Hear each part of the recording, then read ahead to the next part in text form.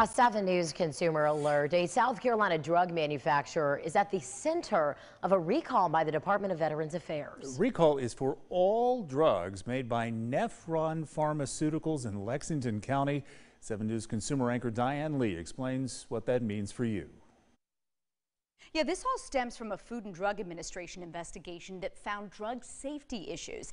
The VA says that the recall affects nearly 40,000 of its patients, but doctors are advising the general public to check their own medicines to see if they might be affected.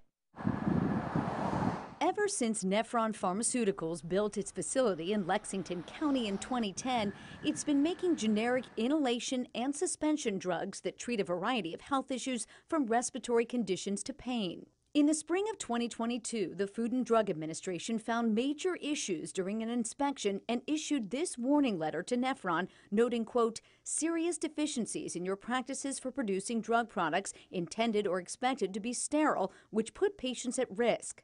Dr. David Brancati at Emergency MD explains why patients want to take possible contamination seriously. When you get bacteria or fungus into the manufacturing process, the concern is that it can propagate inside those vials, and then when you're inhaling it, it could be at a much higher concentration. So it is important to preserve the sterility of medications that are going into the body.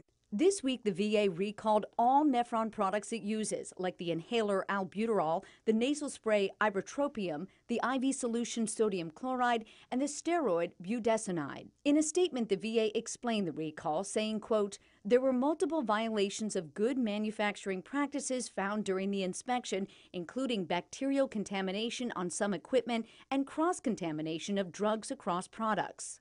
In response, the company said, quote, Nephron takes any such correspondence from the VA or any agency seriously. Nephron will work with the VA in the same cooperative and collaborative manner it has worked with the FDA to resolve any outstanding matters or concerns the VA has.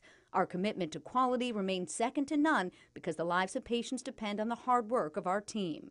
Well before the VA recall, Nephron issued its own national recall of roughly 4 million doses of drugs that relieve pain, reduce bleeding, and control blood pressure. Most of those drugs were used in hospitals and clinics.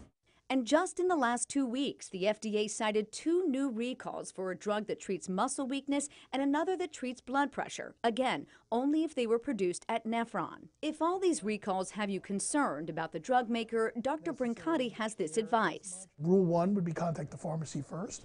Step 2 would be contact the physicians because they may need to give you another prescription for it. But you would not recommend people stop their medication? Absolutely not. The worst thing you could do is stop your medication.